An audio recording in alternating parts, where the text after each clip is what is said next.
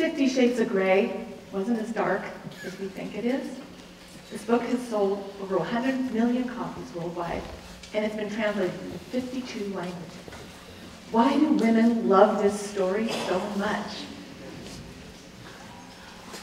If you lived under a rock over the last couple of years, let me just tell you an outline of what this is about. It's about a very wealthy man who's very, very attractive. He has a cruel and aloof demeanor, but he relentlessly pursues a chaste young woman named Anastasia Steele. She's very interested in him. He's very attractive. She's curious. And away we go with a complicated relationship where he's asked her, and she has consented, to be his submissive. Now, what has made this story so spectacularly both controversial and popular is this upsetting BDSM imagery. And what I mean by BDSM, I mean bondage, discipline, and sadomasochism. What I understand about BDSM, it is a set of behaviors and proclivities a certain proportion of the normal population experience for pleasure. It is not to be confused with sexual sadism disorder, which is what you think of when you think of the serial murders and torture. It's not that. This is between consenting adults, and in fact, if you were to Google BDSM, which I bet you will after this talk, you will see its Wikipedia page has consent or consensual no fewer than 82 times as of last night, 6 p.m. So the meme world has responded very gently in response to this story. The social commentary world has not been so gentle. In fact, when I read The Atlantic, it was likened to rape in women.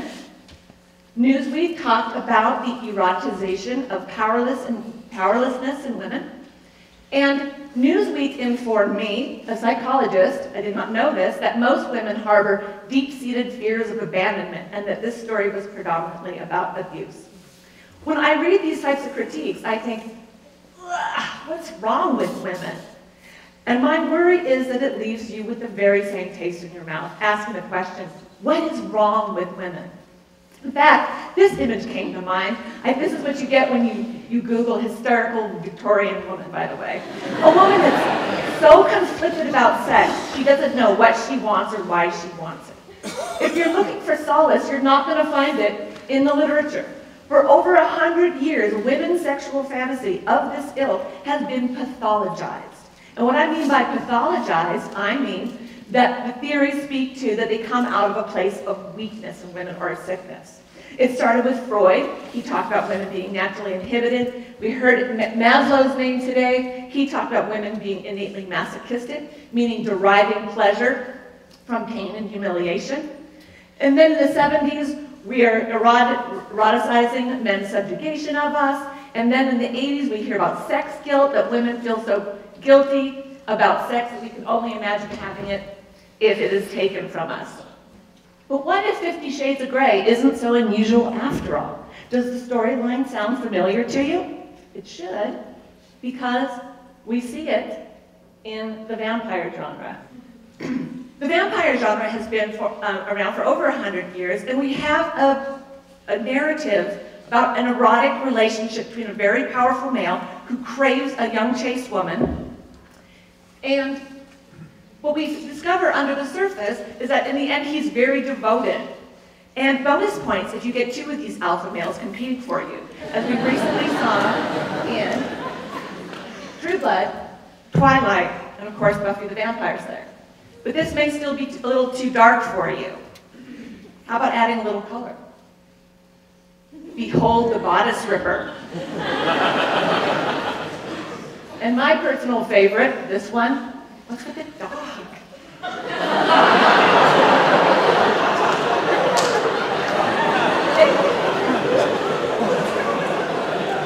Mainstays of these stories are the alpha male, the chaste young woman, the relentless pursuit of her. He captures her heart. She succumbs to the power of his craving, and she tames him. Now, where does the power lie in this relationship? Does it lie where you think it does? Do you think it lies in Fabio with his amazing pecs and his force? Because at first glance, that's what the covers will tell you. But in fact, the writers of these narratives mean for you to identify with the heroine. If you identify with the heroine, you realize that she has the power in the relationship. She's the one who captured the alpha male and tamed him. And we see this also in 50 Shades of Grey. For those of you who've read the book, you know that he is constantly saying things like, "What have you done to me, Anastasia? I was never like this before. It's you, only you." He's amazingly surrounded by all these beautiful women, and he only has eyes for her. What E.L. James did for us, to make it easy for us to identify with her, is she made her kind of clumsy, kind of real, easy to believe. And that was on purpose. So I call this the forceful submission fantasy. Now, some of my colleagues out in the field call these rape fantasies. I don't agree with that moniker. When you take women through the reality of rape and you ask them to imagine it, it is very scary and it's very undesirable. These stories, on the other hand, are a multi-billion-dollar industry. Women do not find them fearful. So in this narrative, I use Mind to Take. I'm going to launch in my research here. You can see masculinity, you can see force, you can see token resistance. And I can have a discourse with someone forever. Is this rape or not rape?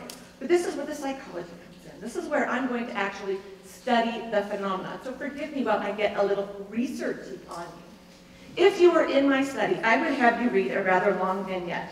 And this vignette was modeled after what I found in Mind to Take. We did this 2 years before 50 Shades of Grey, by the way. And so what you see is you see romantic imagery, try not to betray her curiosity, eyes, sensual and disarming. You see force that's highlighted in pink. You don't see it very well. She attempted to draw away, but he grasped her arm like a vice, etc.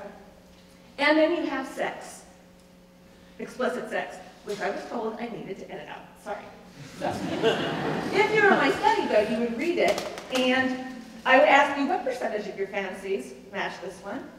And what we found is, aha, there it is. This is a woman's fantasy. More than 50% of the women report that more than 50% of their fantasies are of this variety. But while I was studying women, I was doing something else that other studies weren't doing. I'm going to study men as well. And so, gentlemen, you were also reading my vignette and telling me the exact same things that the women were. I wanted to know, how much does this match your fantasy? And look what we find, is that over 50% of the men also report this is their fantasy over 50% of the time. So it is not a woman's fantasy. So why then are we hand-wringing, asking, what is wrong with women, and trying to think of theories to explain women's predilection for this fantasy, when it appears to be a fantasy that men and women have? So the additional thing we did was like, okay, well, the conventional wisdom is that women fantasize about submission and men fantasize about dominance. And what we had you do in my study was read the fantasy, and you be the submissive one, and then have you imagine yourself as you being the pouncer. So you're either the pouncee or the pouncer. And we simply asked you, what is your preferred role? And we did this with men and women. And these numbers are representing the preference scores. And what you see here is women do prefer the submissive role of this fantasy. That's right. Men actually prefer the submissive fantasy over the dominance fantasy, suggesting that men actually prefer this fantasy more than women do. Such that the conventional wisdom has now just been turned on its ear. When you read these data, you can see that women fantasize about submission more than they do about dominance. Men fantasize about dominance more than women fantasize about dominance. But men also dig submission more so than women. And that has gotten completely lost in the conversation. And in fact, if you were to do a Google search on men with riding crop and women with riding crop, you get a very unsexy picture of an 18th century equestrian or a young lady. And then a very sexy nubile young woman with a riding crop. I know that picture wasn't meant for me. So, men also enjoy these fantasies. Who enjoys this fantasy more? Some of you women in the audience are thinking, well, ooh, this isn't for me. These are scary fantasies, and I get that. In fact, being a dominance researcher, I've looked at the different predilection between dominant women and non-dominant women.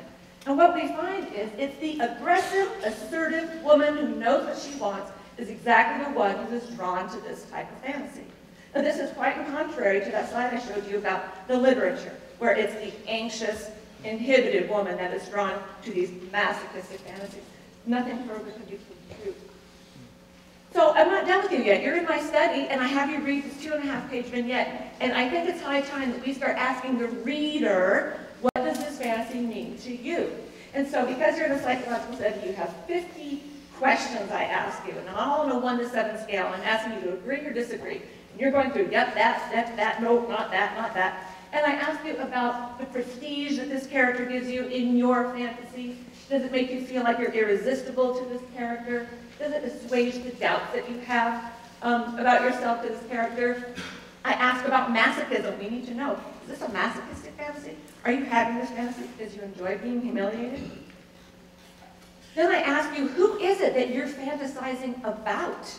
Who is that person that is your, what we call, fantasy object? Who's your Christian Grey?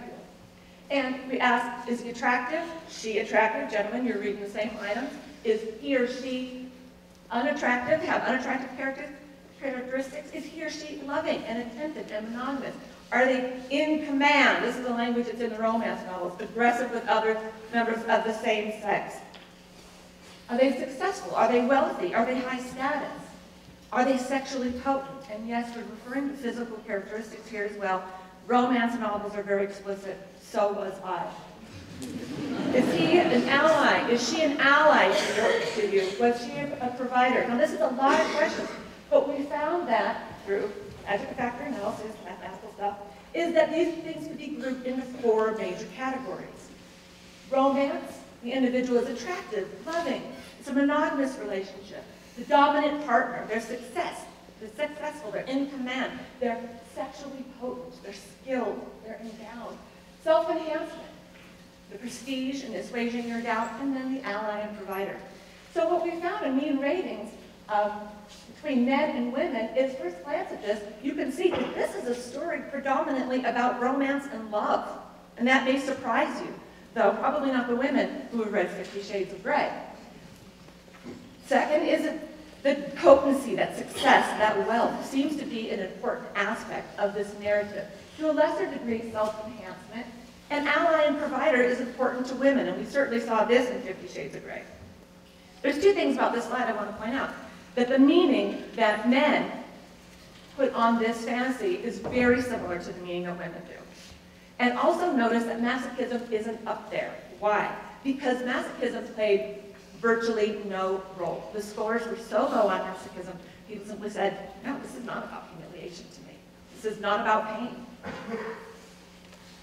So what we have is the perfect formulaic representation of the hero character in a romance novel, Christian Grey. He's good looking, he's alpha, he's very sexually skilled, he's endowed with masculine characteristics, he's wealthy, he's generous, he's in love with her. It's about monogamy, it's about her flying her here and there and being committed to the relationship.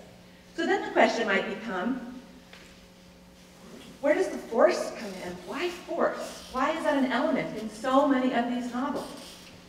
And we ask that question too. Why are these things, what's driving the preference of these fantasies?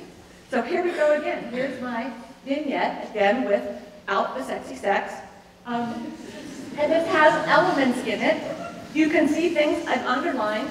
I, central in disarming, try not to betray your curiosity. There's the forces in bold. You attempt to draw away, blah, blah, blah.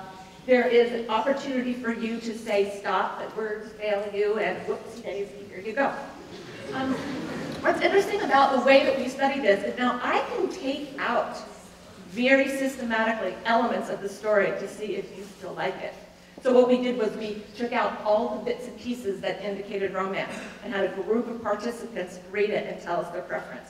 We took out all the bits and pieces referring to sex, had a group of participants read it and tell us their preference. And then we took out all the bits and pieces about force and had to read it, grade for preference. Taking the sex out of the erotic tale, any guesses? Preference goes down. People want eroticism in their erotic tales. But the important point here is when we took out the force, the needle barely budged. It wasn't about the force per se, and I wasn't surprised. It wasn't about masochism. The previous studies showed us that. So one other thing that we needed to do to see its similarity with a romance novel, which we couldn't take out, and that is that ardent pursuit by the monogamous fantasy object, the one who's only after you, Anastasia, it's only about you. We couldn't take it out. So instead we put one little line at the top saying something that casts in doubt that this individual is coming only after you. You seem to have seen her come out of a room with somebody else, and now they're leading you into the bedroom. Guess what happened to preference ratings?